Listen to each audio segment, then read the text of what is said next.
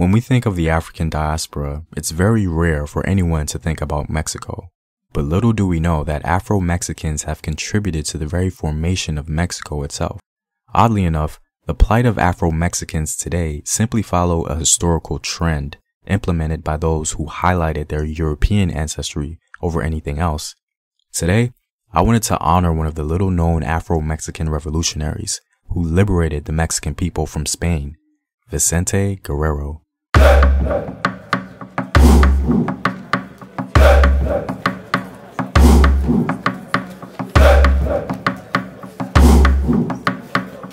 What up, African world? It's Homeseam here, and welcome back to another video of African history, culture, and worldview. By supporting this channel on Patreon, you're helping in the creation of these videos and supporting this content. If you like access to courses, sources, or you simply want to show your support, you may do so by clicking the Patreon link in the description box below. To begin, this video may be a little disturbing for some of us in the diaspora, as the history of Vicente can be seen as a little bittersweet. However, his story shouldn't really come as a surprise for us, as Mexico has only recently acknowledged the existence of black people in their country. Anyway, just wanted to mentally prepare those who may be sensitive to this information. Vicente Guerrero was one of the leading revolutionary generals of the Mexican War of Independence, and he fought against Spain in the early 19th century. His accomplishments eventually led him to the highest position in the land, becoming the second president of Mexico in 1829. His mother was said to be of African descent, and his father was a mestizo. But it would seem as though throughout his life, people highlighted his Africanness above all, reportedly calling him El Negro.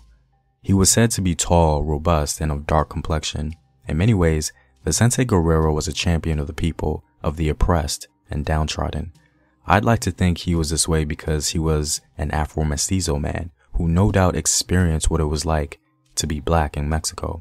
He came from humble beginnings, starting life as a mule driver. Ironically, his father and his uncle supported Spanish rule of Mexico, but he seemed to have very strong ideas of his own because he was eager to join the Mexican Revolution in 1810. Apparently, Vicente had a very different experience from his father's people, as he was more often than not perceived as black, just like his mother. He no doubt saw the mistreatment of his mother throughout Mexican society. Some sources even claim that black women were not even allowed to wear ornaments or jewels. If that's true, then that certainly must have had an impact on young Vicente. The upper-class Mexicans, usually of lighter hue or closer to European phenotypes, oppressed the native people and Afro-Mexican populace. But ironically, the Mexican upper class were oppressed and looked down upon by Spain. So there was a very ironic phenomenon in Latin America during that time, but in the end, Africans were always at the bottom. Mexican elites were not permitted to trade with foreign countries, and local manufacture was forbidden. So when the revolutionary Hidalgo planted grapevines to make his own wine, government officials tore them up. Wine had to be imported from Spain with a high tax. Also, Mexico was ordered to pay a tribute of around $45 million to Spain.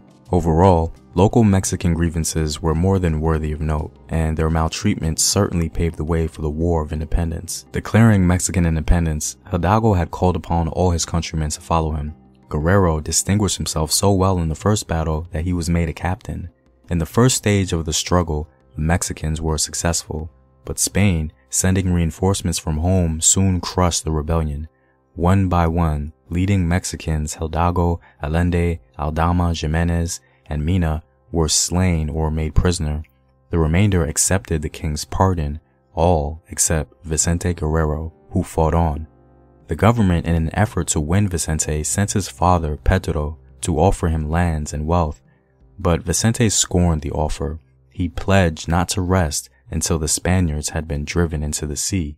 Spain sent one of their best generals against him, but Vicente defeated him in 2 battles.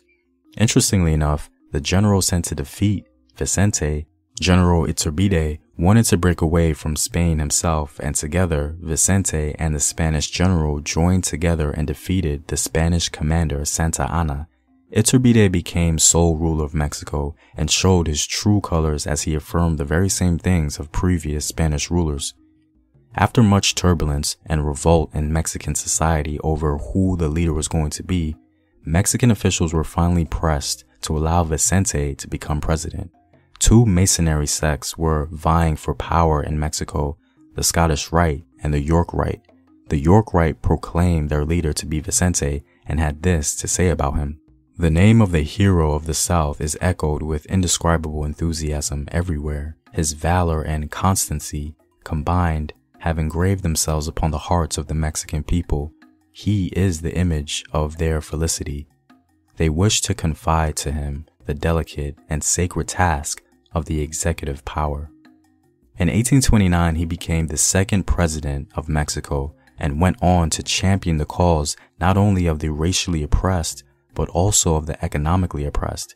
In September of that same year, Vicente abolished slavery. This was significant because he did this many years before Abraham Lincoln.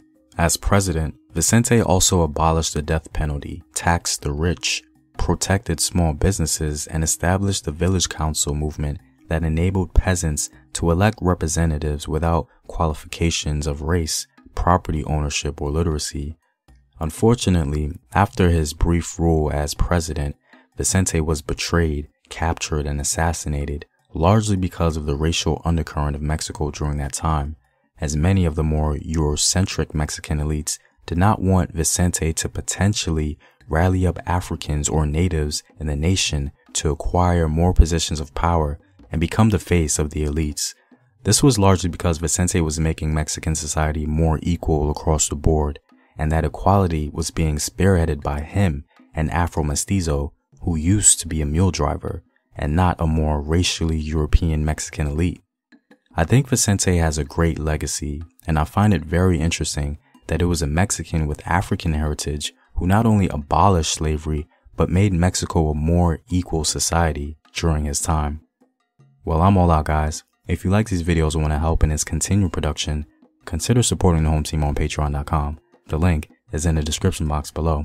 Know thyself. Remember your ancestors. Peace.